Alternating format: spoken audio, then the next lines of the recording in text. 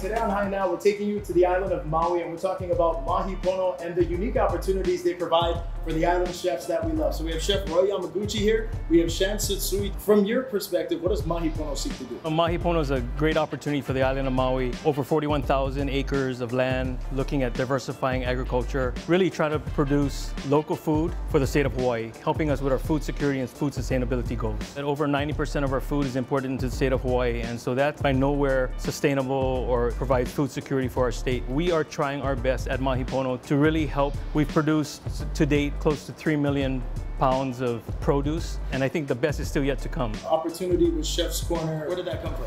You know, it happens like most good things in Hawaii, right? It starts with a conversation. You know, and Roy and I were having a conversation, and Roy's been on this mission for a number of years now, and it's really to find a way to connect our local farms with our local chefs so that we're producing what they can sell and work together and create a great partnership. Chef, you have a plot over there with Chef's Corner and Mahi Pono. What are some of the produce and the crops that you have over there? Great carrots. Something that I've never seen before is the parsnips, broccolini, corn. We have some squash, 3 types of kale. So that's only the beginning. So as we continue to move along, you know, we're going to be more adventurous, have more vegetables that's going to be coming online. So I just can't wait. As I've always said, you know, farmers are rock stars, and when we have a direct line of communication to the farmer itself. So now we're asking them to grow what we want them to grow, number one. And number two, the product finally comes to us. Can use all of these great ingredients that the farmer grows for us. So in turn, come up with something creative, make a dish like this. This is some of the produce you got this morning from Mahi Pono, yes, right? Yeah, this is very special because this is from Roy Yamaguchi Chef's Corner over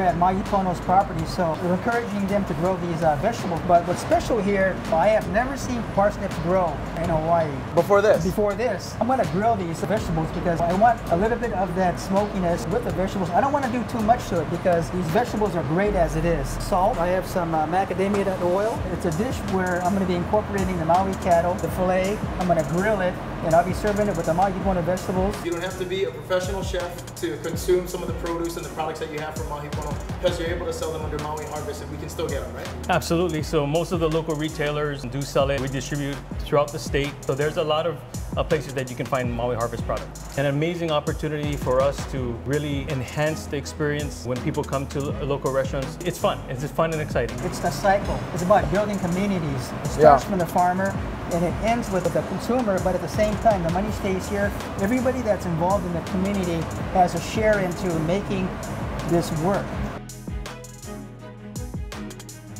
Brought to you by Mahi Pono.